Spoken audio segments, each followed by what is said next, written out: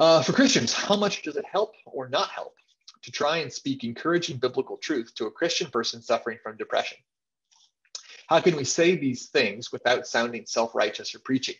Um, by doing so with humility, maybe is the most straightforward answer. I mean, that's a very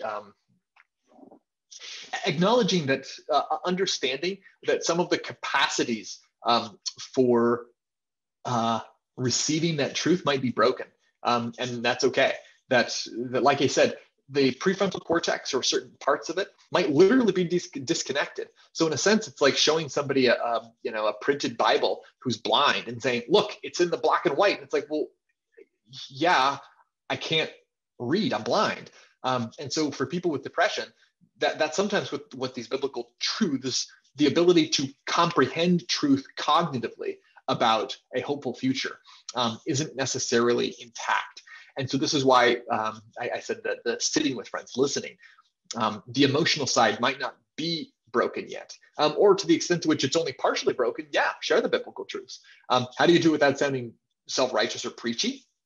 Well, acknowledging that they might not that they might not be believing the biblical truth because it's because of a disorder. It might not be their fault. So if you're preaching, it's the implication is that there's some sort of moral thing that could be amended or changed, and that might not be the case. Be open to the possibility that they can't comprehend that particular biblical truth at that particular time, even if it is a biblical, even if the fact that they can't, their non-comprehension doesn't make it any less true.